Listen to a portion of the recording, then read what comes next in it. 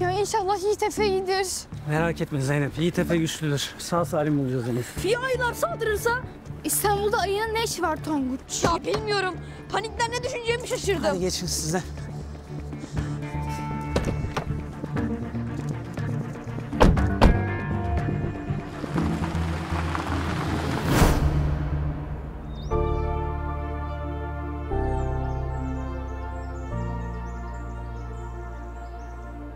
Sonunuzda hikayenizi saklar, hafızanız olur. Ne acaba? Kitap mı?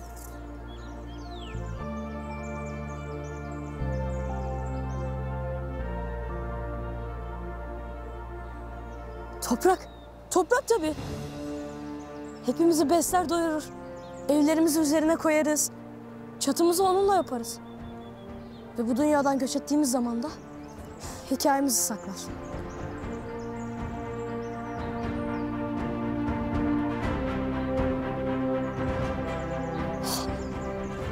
Orayı gösteriyor.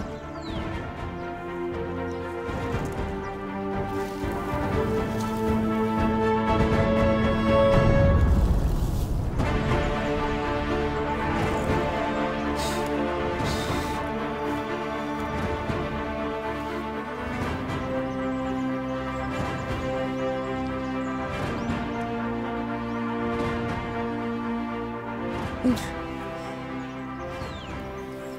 sanki bilekliğe benziyor gibi. Bir deneyeyim.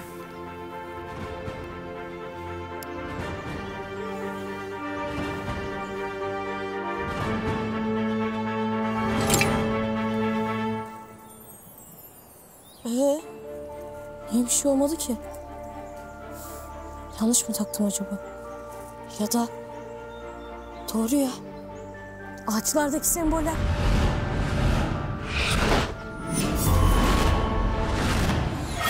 Bir kombinasyon oluşturuyor. Neydi? Sola 3.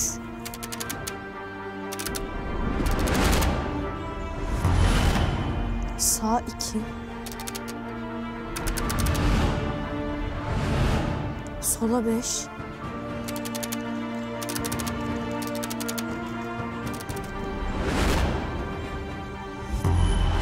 Sağ 1.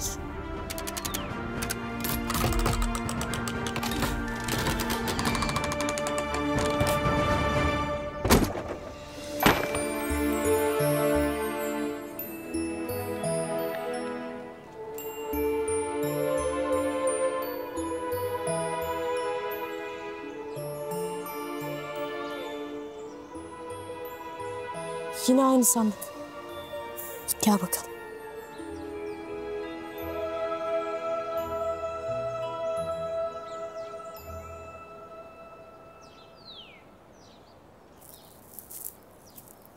Hey, ne yapıyorsun orada minik serçe?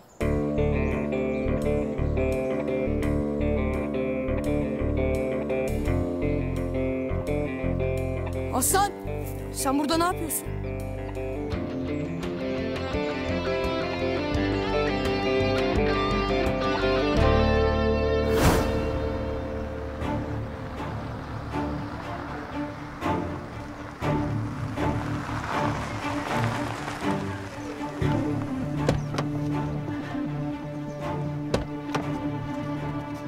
Yiğit Efe! Gel. Yiğit Efe! Yiğit Efe! Selim hocam. Yiğit Efe! Yiğit Efe neredesin? Şu taraftan gidelim çocuklar. Yiğit Efe! Yiğit Efe!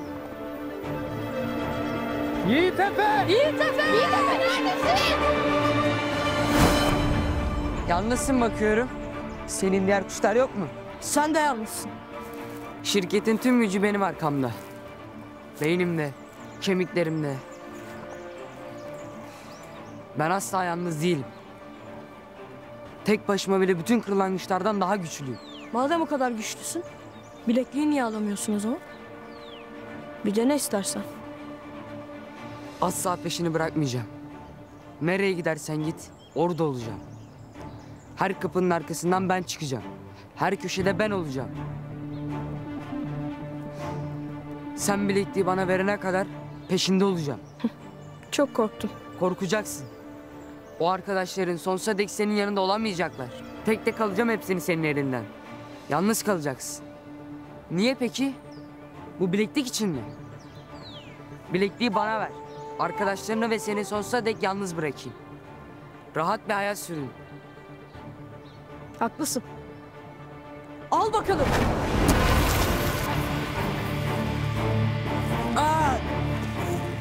Peşini bırakmayacağım Yiğit Efe. Sana rahat nefes aldırmayacağım Yiğit Efe. Yiğit Efe! Yiğit Efe! Neredesin Yiğit Efe? Yiğit Efe! Yiğit Efe! Sesimi duyabiliyor musun Yiğit Efe? Yiğit Efe! Yiğit Efe neredesin? Selim hocam. Yiğit Efe! Selim hocam. Yiğit Efe. Yiğit Efe! Selim hocam. Selim hocam gelmişsiniz. İyisin değil mi? Yok bir şey. İyiyim hocam. Öldük meraktan. Sen nasıl buraya geldin ya? Beni bileklik getirdi. Ve bakın ne buldum. Bir parça daha mı? Evet. Çocuklar bunu arabada konuşuruz. Hadi gidelim bizi merak etmesinler. Bence de gidelim hocam. Şahin ile Müge mahalledekileri oyalamaya çalışıyorlardı. Eğer geç gidersek bu olanları hayatta anlatamayız. Anladım. Hadi gidelim. Hadi çocuklar acele edin. Selim hocam, bu sefer arabayı ben sürebilir miyim? Tabii ki sürebilirsin. Gerçekten mi? Ya olur mu öyle şey ya? Hadi yürüyün bakalım. Gel. İyisin değil mi Yiğit Efe? İyi.